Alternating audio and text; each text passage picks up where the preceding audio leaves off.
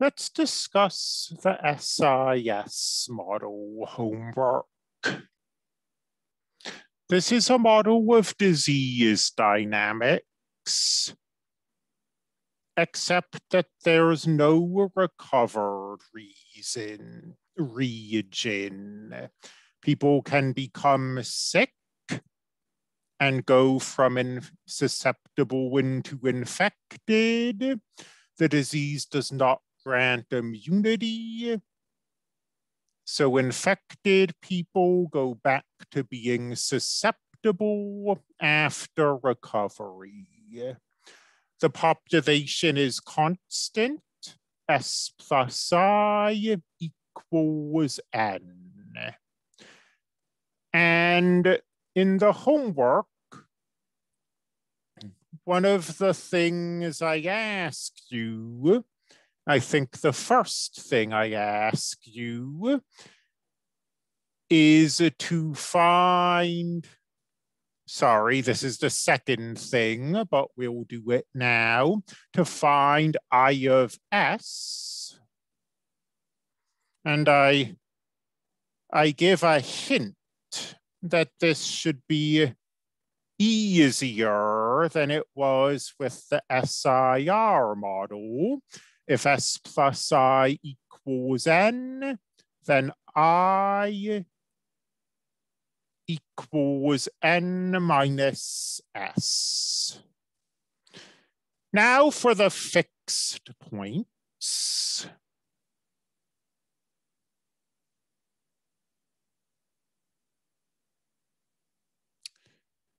A fixed point occurs when both these derivatives are 0.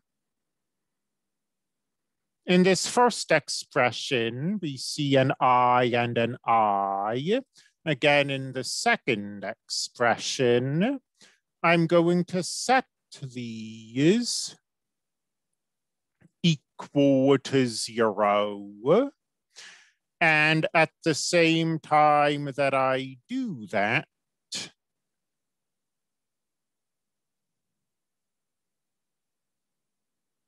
I'm going to pull an I out of both of the expressions. And doing that, the first thing I observe is that if I were 0, if there were no infected people, both of these equalities would hold. So this gives us some fixed points.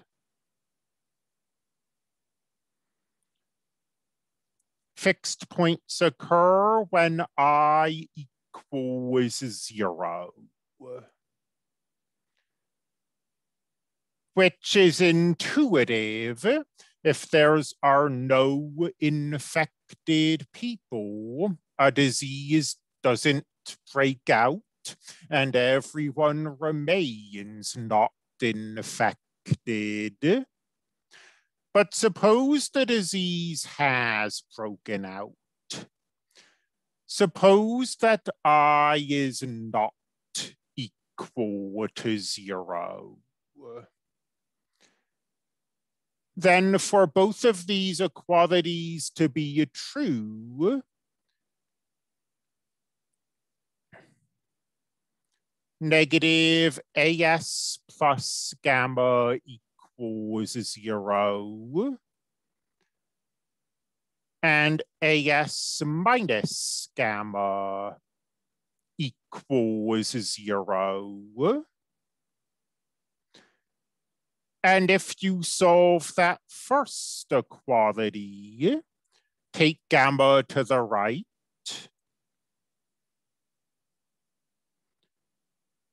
negative AS equals negative gamma, divide both sides by negative A. S equals gamma over A. And if you solve the second equality, AS equals gamma, S equals gamma over A. So this equality also makes both these equalities true. So we have a horizontal and a vertical line of fixed points. So here are I and S with our lines of fixed points drawn in. And remember, here's the relationship between I and S. These are trajectories on these curves, are straight diagonal lines with slopes of -1. With the SIR model, S could only decrease, and you'd have to follow these lines to the left. That's not the case anymore, though. People can go from being infected to being susceptible. So there's no reason that S should always be decreasing. To determine when S is decreasing and when S is increasing, as time passes, we look at its derivative. If S is increasing as time passes, this is positive. If S is decreasing as time passes, this is negative. So S is decreasing when negative ASI plus gamma I is less than 0. I is always positive if we divide both sides of this equality by I. It does not change the direction of the inequality.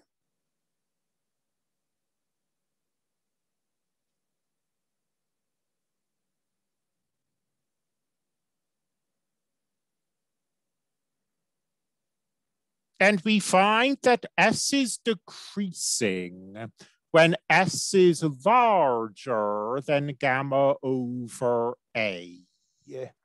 So if we start on this trajectory, for example, as time passes, S decreases.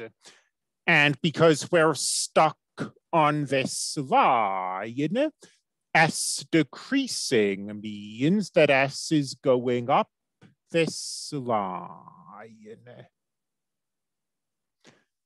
Conversely, when is the number of susceptible people increasing? Well, this time,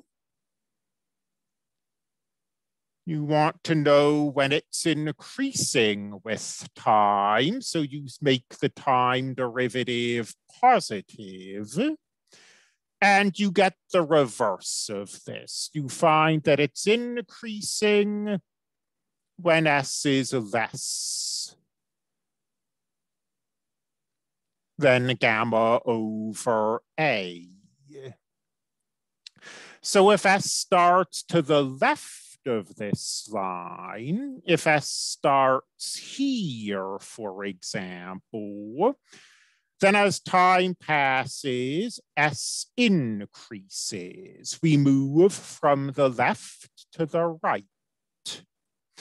And because we're stuck on this line, when we go left to right, we're doing it like this, going down the line.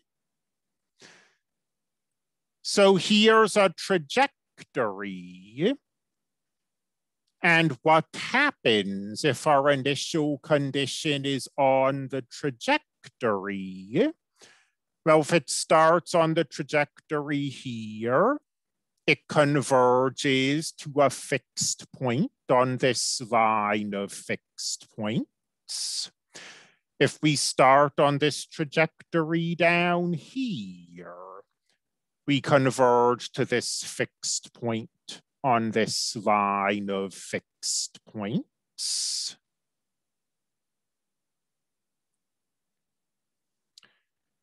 What is this point? It's gamma over A, comma. Remember that I plus S equals N. So if S is this, I has to be this.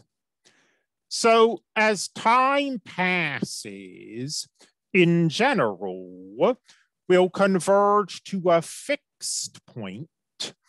And notice that the number of susceptible people and the number of infected people are both positive here. So what we expect as time passes is that we'll settle into a fixed point where some people are always sick. The disease will persist in the population. The only exception is that if we start below this line, then when we follow the trajectories, we hit a fixed point on the S-axis. And when that happens, the disease is eliminated. So the disease persists unless we happen to be on one of the lines down here. And we could quantify that further. I mean, we could find the equation of this line, but just speaking in general, the disease gets wiped out only if the number of people in the population is very small. Like if you look at a point here, this initial condition results in the disease being eliminated, and you see the number of susceptible people and the number of infected people are both quite small here. So the total population is quite small.